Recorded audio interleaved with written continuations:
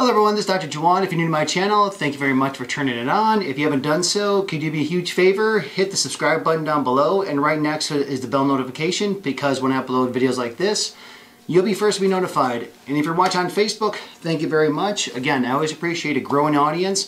If you find this information valuable, please share with a friend and hit the like button down below. And if you find that this information is valuable and you want to contact me for a free consultation, please hit the link below, follow my webpage, book me now for about 15 minutes, and see if I can help you out. Thanks for watching. Take care.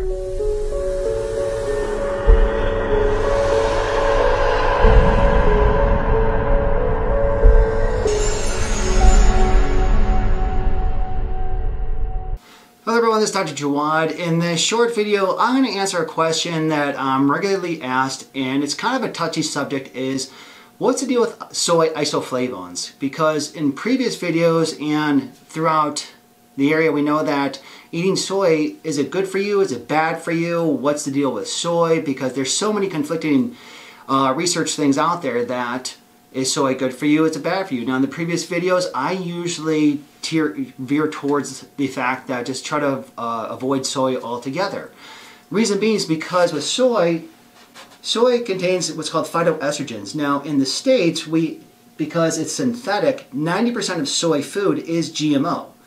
So it's genetically modified organisms. So what's going to do is actually going to increase the bad estrogen in our system, because we do have a balance of good estrogen and bad estrogen. And with soy, especially the non-fermented kind in the States, it increases cancer risk, and it increases a lot of chemical imbalances because it's increasing the receptors, it's stimulating the receptors for the bad estrogens throughout the system, which can cause a lot of sickness, illness, and disease. Now, let's back it up a little bit. The question is, what about soy isoflavones? Because that's a totally different subject altogether. Now, let me just clarify, because estrogen is good. Because a lot of argument comes up that says, well, what about estrogen? Isn't that good for the female system?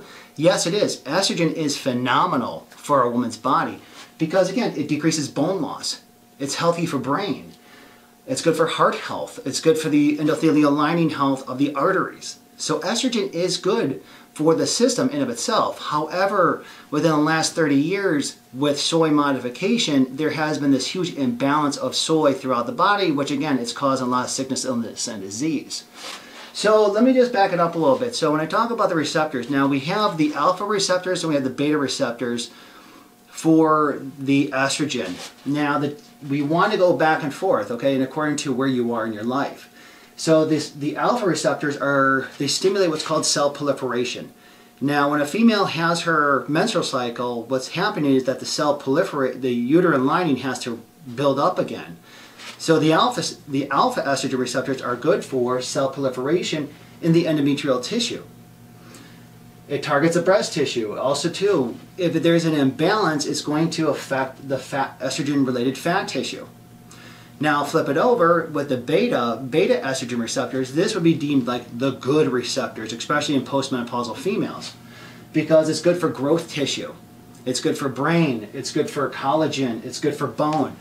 Now the beta estrogen receptor works on the central nervous system and also the immune response. And also, so this would be deemed the good estrogen throughout the system, or the anti-cancer. So again, there is a balance between the two. However, if you're taking in too much of the bad estrogen related foods, you're going to throw off the balanced system, and you may be more over in the alpha receptors being stimulated, as opposed to a healthy balance of more beta than alpha. Okay, so it's not bad. The soy isoflavones are actually good for you. Now again, why is it so good for you?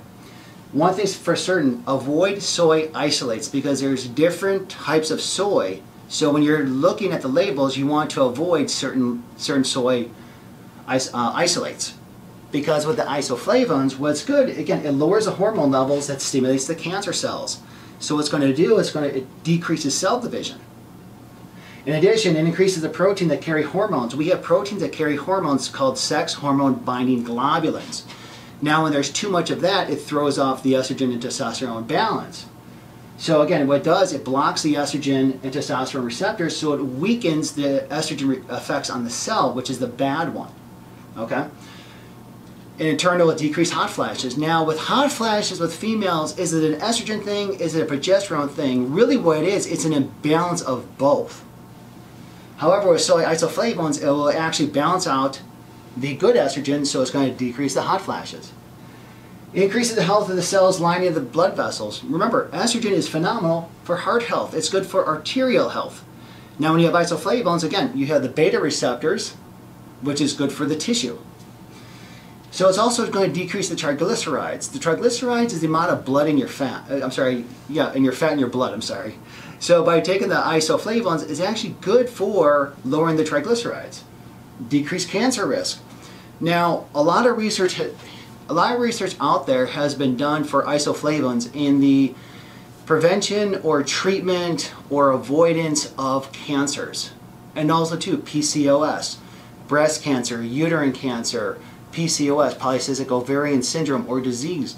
Also men with prostate cancer, because prostate cancer is not a testosterone thing, it's actually an estrogen situation because again, it's too much stimulation of the alpha estrogens, okay? So when you want foods too, now remember when it comes to foods, you're looking for the fermented foods.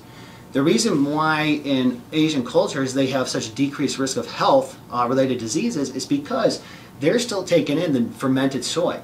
The problem with the standard American diet, we change it up so it's non-fermented.